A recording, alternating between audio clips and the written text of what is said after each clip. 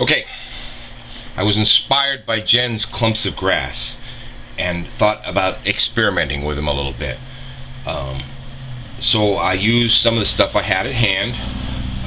These long grasses and this coarse turf in light green.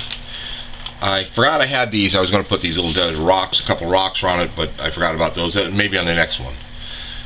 For the circle template, I used just an old drill guide that I had at hand, and this is the one that I used the drill guide for.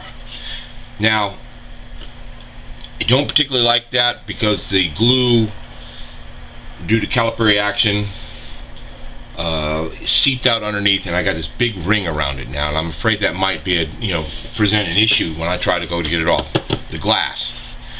This one I used this glue for both of them. This one I simply put a drop of the glue in place, put the grasses in it, which they seem to be pretty tight. I mean, they don't want to fall out or anything like that, so that's pretty good.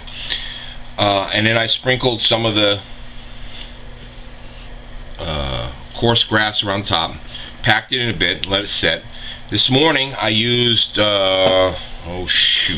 something called scenic cement, and I put it in this little spray bottle to make it easier to disperse, and I coated it all over.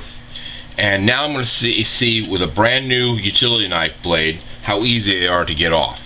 So this is the first one with the template, circular template, and wow, look, pops right off. That's nice. That's amazing. I'll have to trim it off because of the excess glue. Not real happy about that, but that's cool. Let's see how this one works. Oh yeah, like butter. I mean, they just come right off. That's awesome. Okay, I'm gonna have to experiment around with these a little bit more and see how many more I can make, and maybe use some. This one was just all green.